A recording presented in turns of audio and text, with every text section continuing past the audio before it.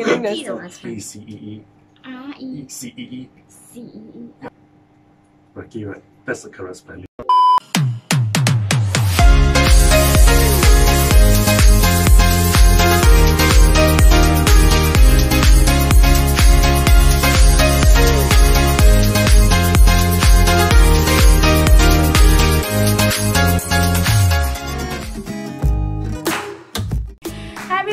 Welcome back to another live conversation Thursdays. As you can see, Max is here again with us. Hello everyone. Yes, so he's actually our photographer in Labelle Couture for a while now. Max, maybe you can give us a short introduction about yourself. Okay, so everyone, I'm Max. 我已经拍了婚礼大概是13年了。哇，很久哦。对，可能其实基本上我拍的就是婚纱、婚礼，甚至是孕妇的东西。Oh, okay, wow. So you guys can call him. So for today's topic, we'll be talking about is definitely a little more specific, how to actually find the right photographer for you. So the first part, we feel that passion of the photographer is very important. So Max, maybe you can share with us. 通常在这行能够做这样久的，通常都是有 passion 在 keep them going 的。你的婚礼的摄影师，你跟他见面的时候，如果你能够跟他多点见面聊天的话，去 find out 你能够 feel 到他的 vibe 的。Second question， 我可以不要讲那个 customer 一直叫他做东西 ，instead 他要那个 photographer 叫 customer 做东西。啊 ，OK， 通常摄影师大概分两种婚礼的，有一种就是你连敬茶的手要怎样敬，他都会 interfere 的。但也有一种是你们就做你们的东西，我完全不干涉。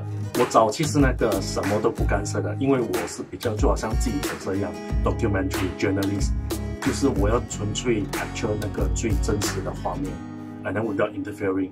但是后来我会发觉，也是为了满足市场上的需求，或者有些顾客他们很 lost， 他们每次要出去什么东西就看着我，what do you know？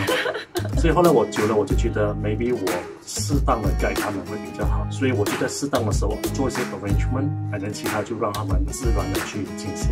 I think what Max did is actually a very good way of like guiding the customers, but at the same time not too bossy and also more natural. So he also embraced the moment and he captured the natural expressions of everybody there. 个人比较喜欢的是亲情的画面，所以有可能盖头纱我会让母女或者父女抱在一起这些画面所以这个其实算是 posing 的一种，因为如果我没有 instruct 的话，你不会跟你的parent这样子抱对，是啦。对，但是当我有这样子做的时候，你过后看到照片，你会觉得你很开心有这样的照片。I think that's a very good point also, like to capture the family love, the mother-father love.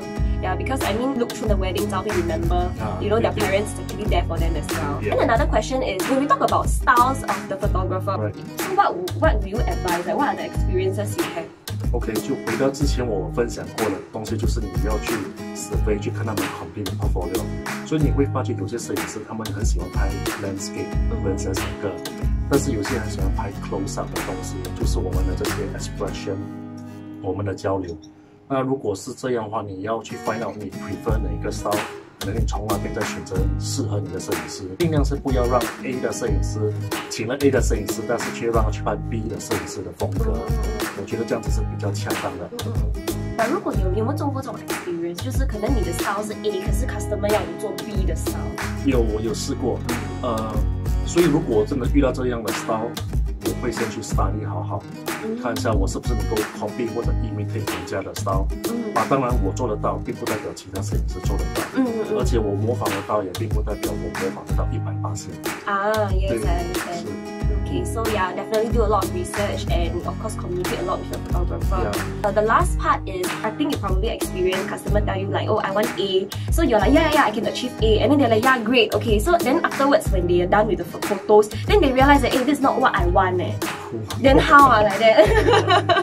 Stress already. 哇，这个 stress 如果是说我已经说我觉得 copy 到了的话，我过了自己的 QC 这一关，通常我就会比 upfront and honest with them, say that this is the best that I can achieve. 所以其实就是回到之前的问题，最好是不要让你的摄影师去 copy 人家的 style 比较好。engage 我的顾客，他们通常也不会再跟我说我要怎样的东西了，因为他们已经 go through 我的 portfolio， 他们知道我拍怎样的东西，所以基本上我只需要你的一整天的 schedule， 然后我就会去 direct 你们，然后我就可以拍摄我要的东西了。Alright guys, so we have come to an end of this episode. Thank you Max again for coming, for being here to do this video for us. I hope that you guys have learned a few important tips and points, and you can understand some of the experiences that he has experienced. So we hope to see you in our next episode. Bye-bye! Bye!